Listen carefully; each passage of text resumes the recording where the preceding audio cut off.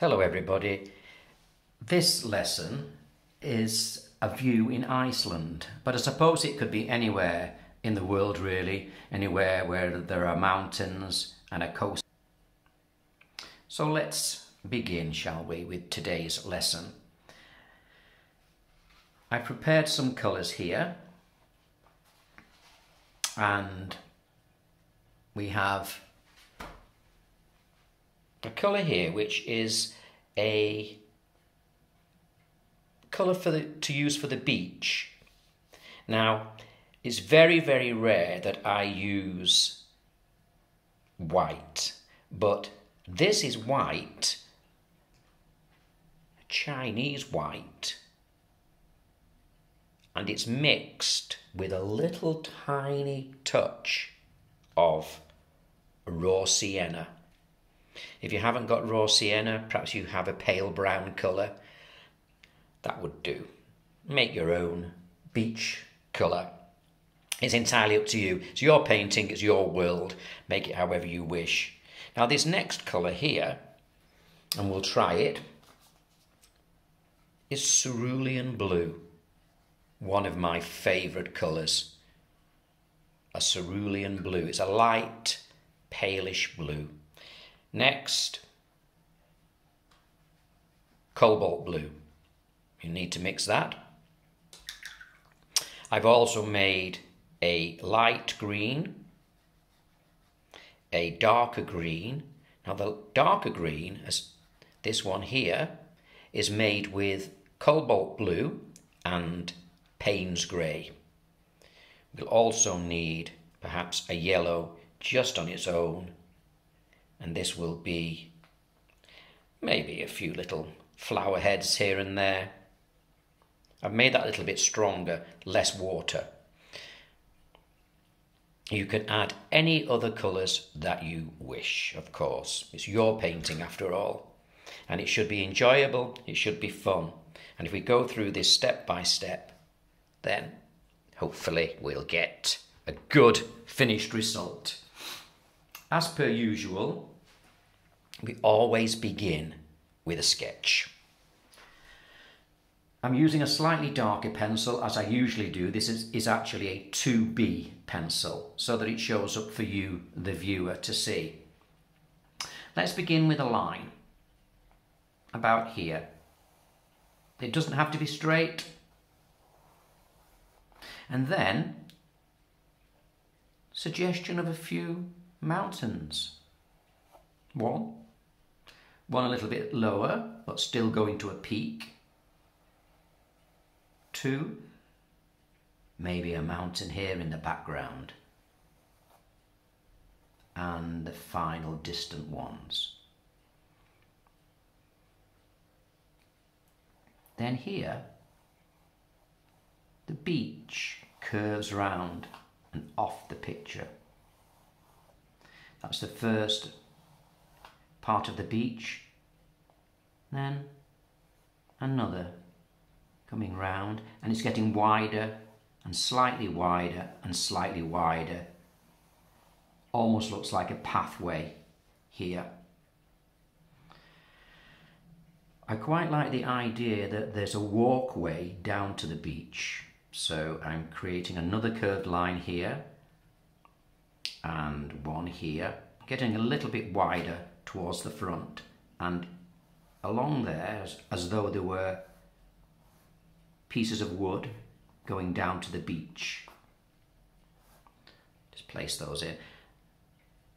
That's it. That's all we really need. Let's get started. Let's begin to paint.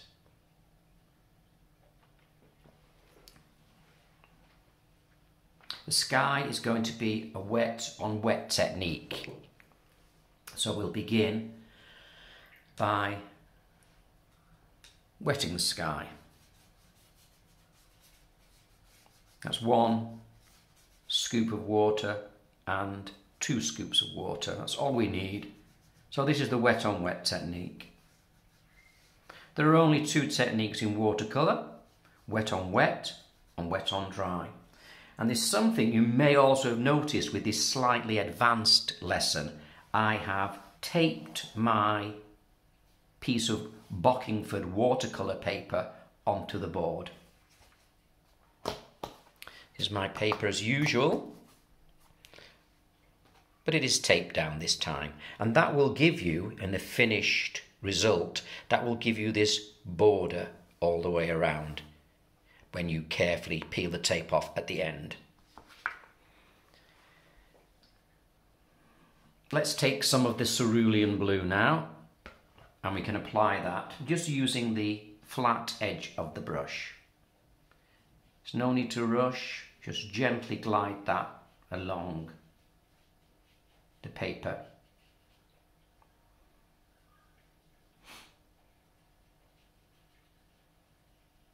To give the effect of clouds, I'm leaving a space there. So I'm not painting white in, I'm simply leaving the suggestion of the cloud by not painting.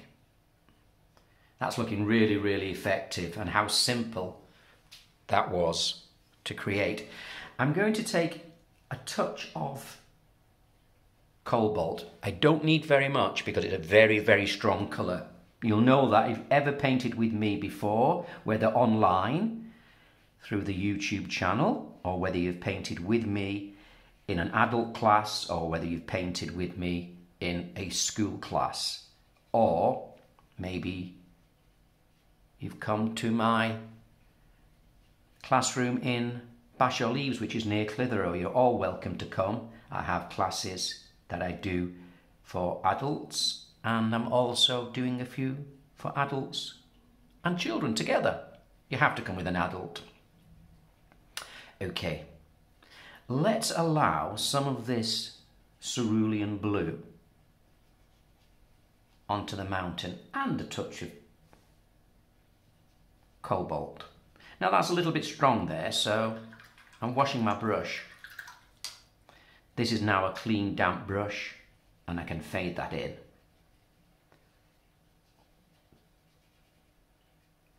I'm not going to paint here yet because the sky is too wet. It's going to run. I'll put a little bit over here. Maybe there's a suggestion of some snow left on the mountains. I quite like that effect. This mountain's going to be a lot stronger. And not only is it going to have the cobalt blue in it, it's going to have some Payne's grey. Now I've got a little bit of Payne's grey here, so I can just wipe my brush through that.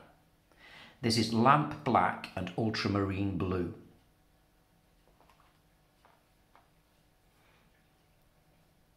And I'm going to allow it to mix with the darker blue.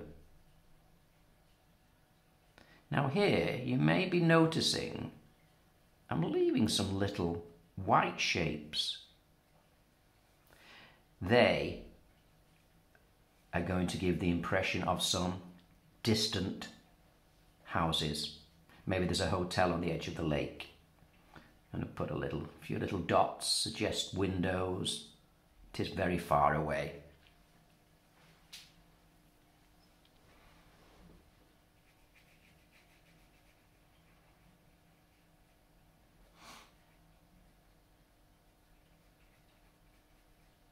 I like the way that the pencil seems to disappear because the darker colour is creating an edge now.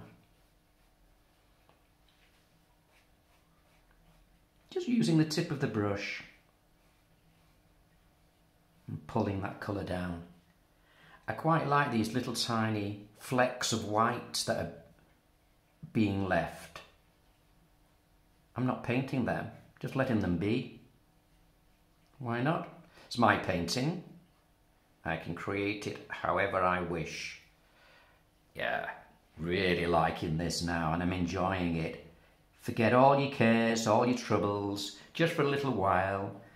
A little bit of time to withdraw from the cares that will not withdraw from us. This mountain side here needs a little bit of blue, cobalt blue again. And then I'm going to introduce some green. I'm going to introduce this green here. So this was yellow, cadmium yellow, pale, with some cobalt blue. Just blend it in, and I'm making the brush direction down, sweeping down the mountainside. That is looking excellent. Maybe it comes along a little bit here. Maybe there are some trees at the base of the mountain. Yeah, definitely. I'm going to carry this on because in the original painting that I did, there are trees where these hotels and houses are. That's looking really effective. It's just the illusion of trees and the illusion of houses, that's all. Here's some darker. Just dabbing that in. So I'm dabbing this in onto the slightly damp colour. The first colour put on, which was the yellow. Wow, yeah, that's looking really, really effective. Let's have a little bit of dark on this side. Dot, dot, dot. Just dab it in. Let it run into the colour that's already on, and it's still wet. So I'm just dabbing that. Just giving illusion, the illusion of some greenery. Look at that already, this sense of distance. I think I might just put a little bit of blue. Now that this has dried here, I might introduce a little bit of darker blue in here, just a little bit more. Maybe even a little bit of the Payne's Grey as well. But I like the idea of there being a little bit of snow in the distance. And here I'm going to make this a little bit deeper. It's all about being as subtle as you can be with the tip of the brush.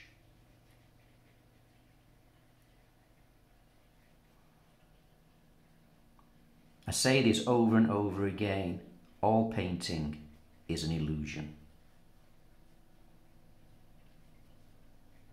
And we're just creating the illusion of shadows and snow and ice.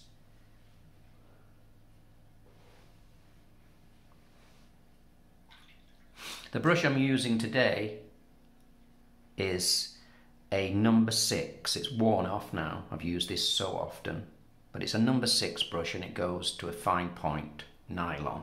I'm going to take some cerulean blue now because I'm working my way down the painting and wiping across the painting straight onto the dry paper. So this is wet onto dry. I'm using the tip of the brush and I'm trying to keep it quite straight. A little bit of white allowed to show through. Maybe it's a little bit of waves in the water.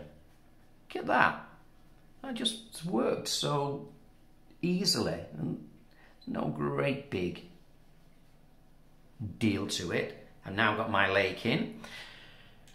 Now I need a clean brush and I can go to the beach colour that I mixed earlier, which is here. Again, straight onto the dry paper and drag the colour along and off the painting. That's 2 dips. That's looking really, really good. I am considering, when this dries, I'm going to think about putting some tiny figures on the beach. If I'm brave enough. If you're brave enough, you might do that in your painting. I think this might be okay now. But I do want to bring this beach colour up along this beautiful wooden walkway that leads us down onto the beach. And I like the way that the pencil lines still show a little bit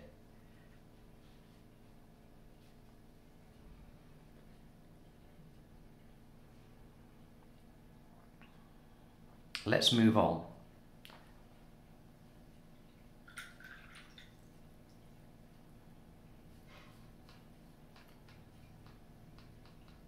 Back to the lighter green again.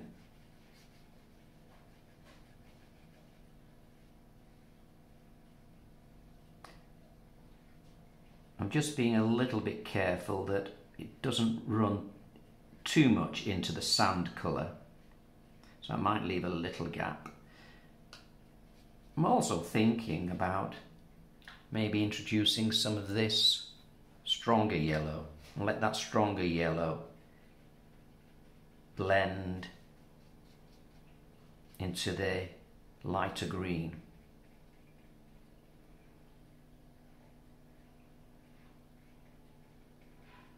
It's about putting little dots and dabs and allowing the colours to slightly blend into each other.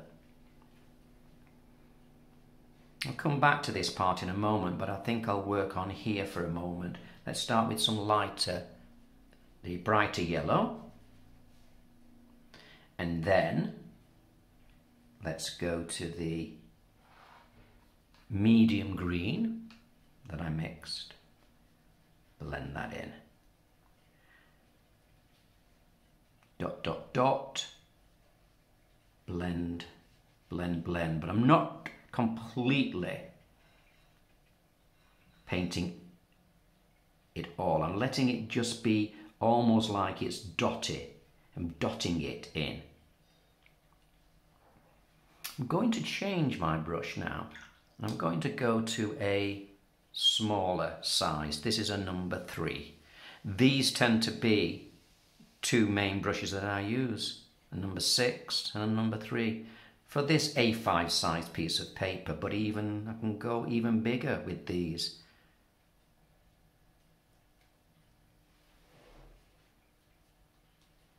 A little bit of dark green on my brush, and I'm holding the silver furrow of the brush here. I'm going to just flick that paint up.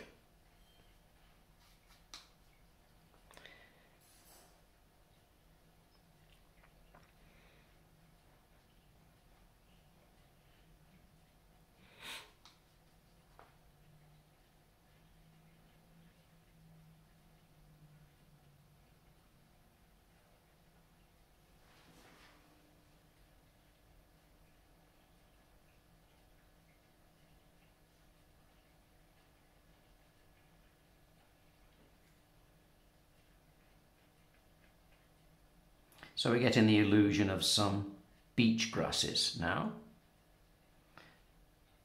We'll have a little bit darker green down here.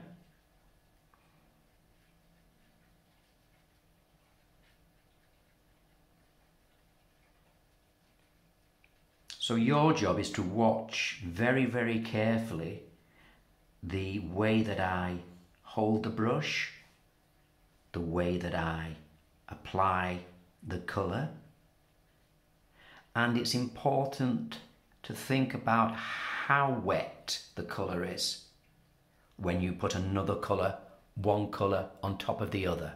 Just be aware of that.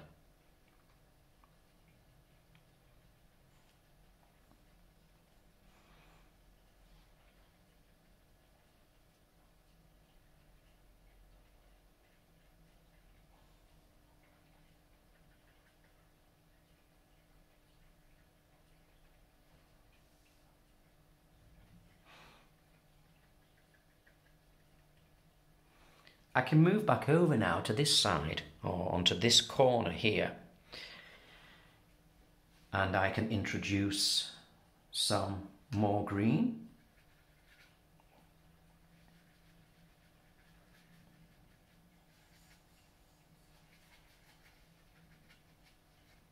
And some darker green. You just have to be a little bit brave.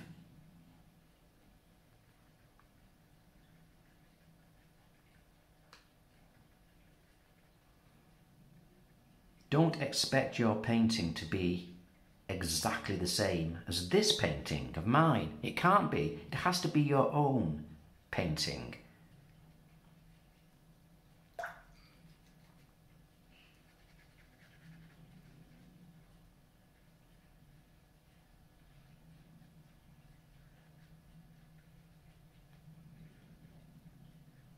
Now that the sand has dried, I can come up closer, perhaps to the edge of the sand with some of this green.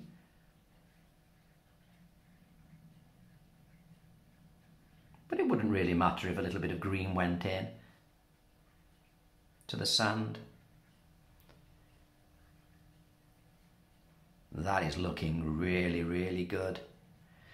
In the original painting, there are some little yellow flower heads, but I can't really put them in yet. I could perhaps put some here, but they don't really show because the paint's a little bit too wet. But I can have a few grasses, definitely. Flick, flick, flick. It's a kind of a Japanese style of painting, starting from the bottom of the picture and flicking up. Yeah. Now, I think also in my original, I took a little bit of Payne's Grey on my brush, and there was some kind of building or little house here. If this is not too wet, it's just a little rooftop of a house. Just the suggestion of it there. Maybe a little house peeking out of the grasses. And then I'll use this same darker colour and create some darker trees and foliage all the way along here. I like this area being lighter because it's like a field that's on the edge of the mountainside. Wow, yeah, that's looking good. I might put a few more grasses on this area here, but I'm not going to do it at the moment because it's too wet. So what I'm going to do is perhaps introduce a colour called sepia. Now this is a very, very dark colour, and I won't need very much of it. So let's take a small amount, and we'll just, I think even that's too much, believe it or not. I'll add a little bit of water with my pipette, a few drops of water to it, because what I'm going to do is I'm going to be brave, and I'm going to use what's called a dry brush technique, and I'm going to wipe my brush with the wet colour over the dry section of the beach, and that will give us the suggestion of maybe little bits of rocks on the beach, some shadow. Let's have a look. Let's see if we can create that. So this is the colour. I've not made it too dark. That will be perfect. Now, if I turn this test piece over and show you, what I'm going to do with the brush is it's flat to the paper, and I'm going to wipe the brush across like that. So there's hardly any on, and I'm just going to wipe it across the beach, giving a little bit of texture to the sand. Excellent. I like that.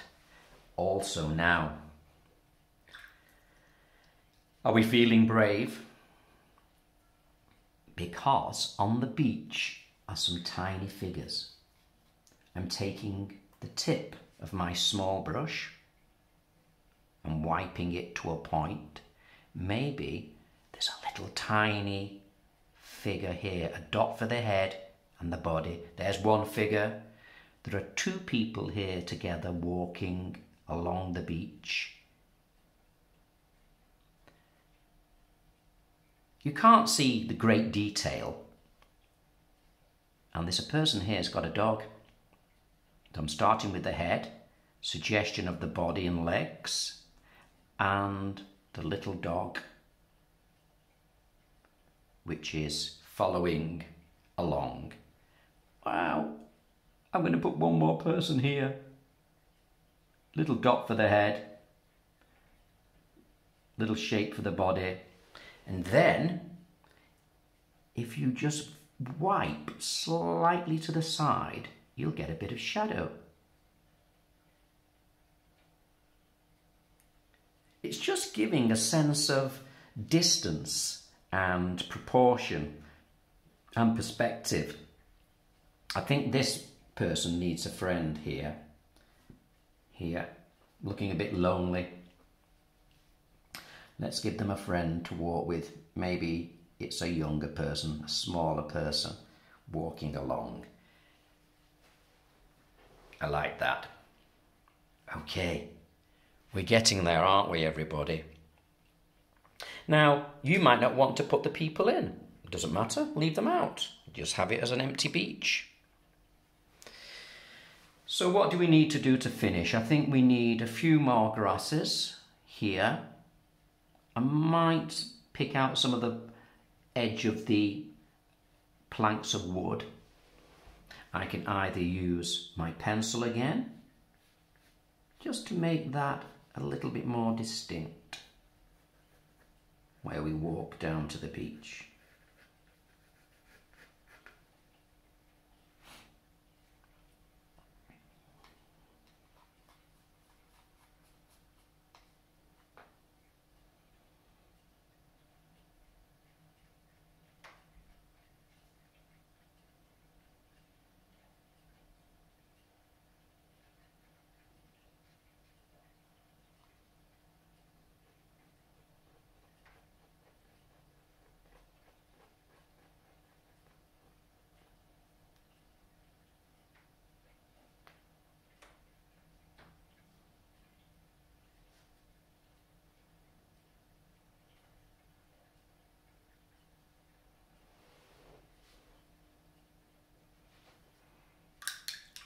Well, I think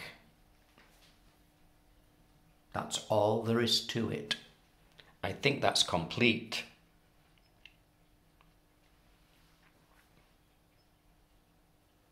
Let's move the painting out of the way and we will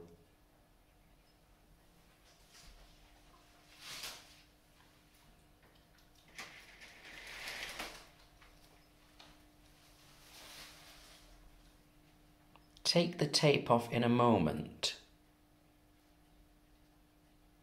Yes. Normally I would leave this to dry for about an hour, even overnight, because overnight the colours blend and soak into the paper even better. But anyway, if I try this very carefully and I peel the tape away very, very carefully, one side and then the other side, I'm peeling the tape down, always away from the painting. Don't just rip it off in your eagerness. Let's take this top part off.